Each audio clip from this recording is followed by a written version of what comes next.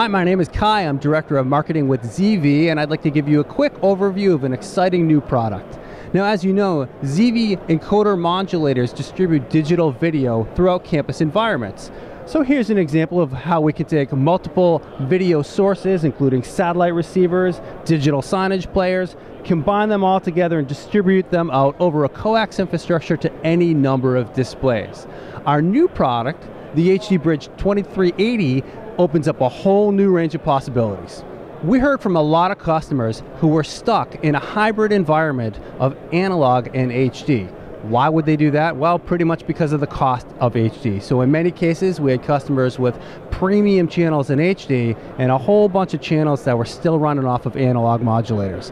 As you know, if you've got an HDTV, it wants a digital signal. It does not render a nice picture quality if you've got analog going into it. Here's the solution.